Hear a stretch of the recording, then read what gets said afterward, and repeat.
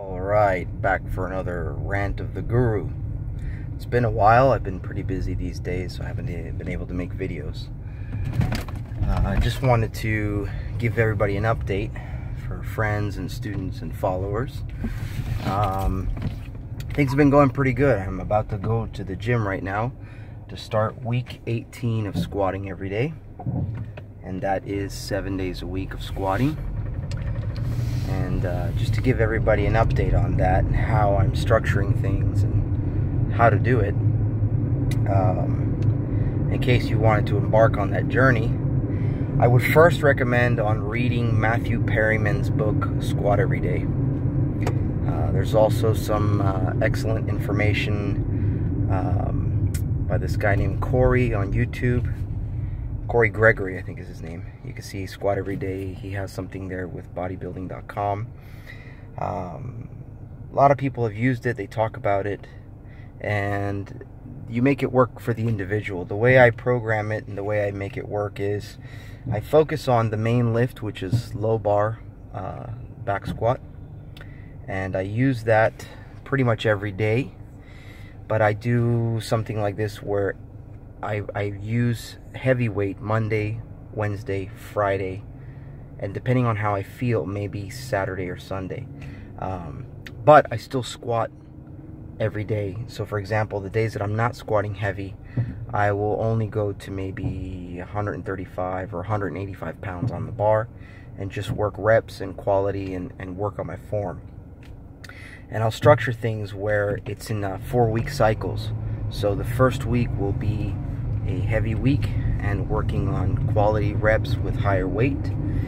The second week will be pretty much the same thing, except I'll drop the percentage down a little bit. And the third week I will drop the percentage down a little bit more and work more reps, higher reps, quality. And then on the fourth week I basically deload, which means I go back to very lightweight and higher reps and quality form work.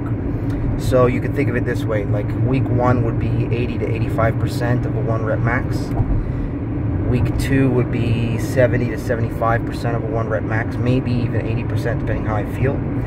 Week 3 I would work at about 65 to 70% of a 1 rep max. And week 4 I'm working at about 50 to 60% of a 1 rep max. Now every day I hit a daily maximum depending on how I feel.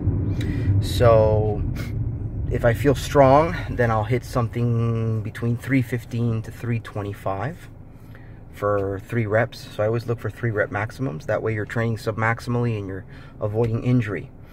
And if it's a week where the percentages are lower, I'll hit maybe 285, something between 225 to 285 for a 3 to 5 rep max. And on the deload weeks, I'll make sure to never max out more than 225. Sometimes you feel pretty good though, and you find that you can go heavier, that's fine. But I always like to give the body a chance to recover because we're looking at the long haul of being able to squat every day for as long as we possibly can. Now, in terms of health, I've lost 42 pounds in total. Body fat percentage has come down from 34% down to 21%. My diet is pretty much a keto diet.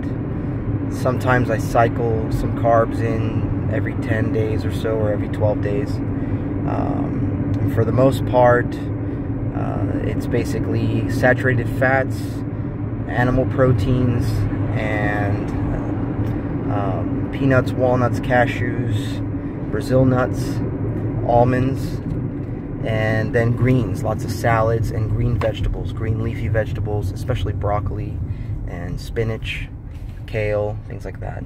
I eat very little colored fruits and vegetables. If I do, it's only a little bit of tomatoes and maybe a little bit of carrots. But I try to stay away from the ones that have a lot of carbs.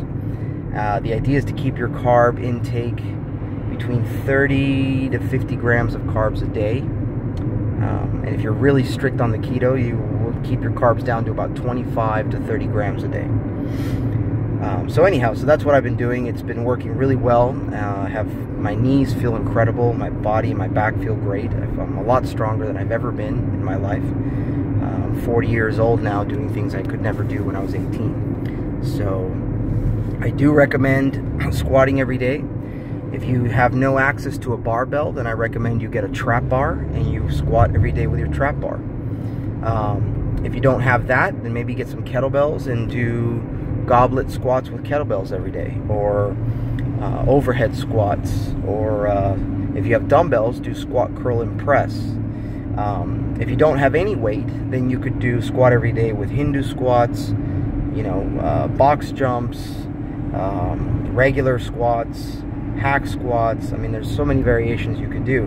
Now, the other thing too is that the mindset of it is you're constantly doing something every day, whether you want to or not, whether you feel like it or not. Some days are going to be great, some days are going to be shitty, but you go and you get it done. So let's say on a good day, you do what you feel. You do 5 to 10 sets of your squats. If it's a so-so day, maybe you only do 3 to 5 sets. And if it's a shitty day and you're tired, or you're sick, or you're not feeling good, or you've got a fever or whatever, then maybe you only do 1 to 3 sets. But get yourself under the barbell and squat, or get in the trap bar and squat, or grab your kettlebell and squat, even if it's a light one, even if it's a 10-pound one. Do your squats every day. What you're going to find is you're going to boost your growth hormone, you're going to boost your testosterone levels. And this is verifiable. I actually went to a doctor and checked my testosterone levels. They went up dramatically, and so did the free testosterone. In fact, it was enough for them to say I do not qualify for testosterone therapy. Basically, I am doing it naturally without needing any supplementation other than the saturated fats that I eat, the eggs and the meats, and sleeping good at night, and taking Tribulus, and also taking different things like iodine and zinc to boost the natural testosterone, and also eating Brazil nuts. So you can do all of this naturally by using also squats to make the endocrine system release the glands necessary for you to boost your testosterone and growth hormone. Now, I've become more flexible. I'm actually more flexible now than when I practiced yoga, which is interesting. And I think that has to do with the fact that you're practicing such a vast range of motion in a low bar squat. And sometimes if you use no weight and you go ass to grass, you're stretching out your psoas muscle, your hips, your knees, your back muscles. Now let me talk a little bit about accessory work. So every day you do a main lift, and then afterwards you would do some accessory work to bring up a weakness in your body. So for example, if your hamstrings are weak, you'd work on your hamstrings. If your triceps are weak, work on your triceps. If your shoulders are weak, work on your shoulders. And basically, what determines the weakness? Because we're looking at strength training, we're not really caring about the aesthetics of what it looks like. We're looking at the performance. Is your performance lacking in the deadlift or the squat and the bench? If it is, then you have to bring up the weaknesses of the supporting muscles for that lift to bring that lift better, so that you can actually move a decent weight. Now, talk about strength for a minute.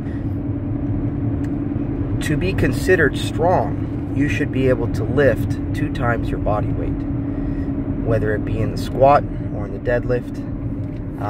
And if you could do almost 3 times your body weight, you're very strong. If you can't lift your own body weight, then I'm sorry to tell you, you're not strong yet. You have to work on that. Yes, there are different types of strength, absolutely. There's endurance strength, but absolute strength and raw power, there's only one way to really train that, and that's through strength training. So how does this affect my C-lot? Actually, it's gotten a lot better. I use my C-lot as recovery. So I use the motions of C-lot to train mobility and to train agility. And also, I have found that it's a lot easier to be explosive in the C-lot work whenever I'm doing combative application and things like that. And you can use your C-lot to improve your cardiovascular work. So a lot of that I can go into detail later. But anyhow, I recommend highly that you pick something to do and you do it every day. I would recommend that you squat every day if you have access to squatting. And if you don't want to squat every day, okay, fine, do pull-ups every day, or do push-ups every day, or do qigong every day, whatever. Pick something and do it. Have a good day.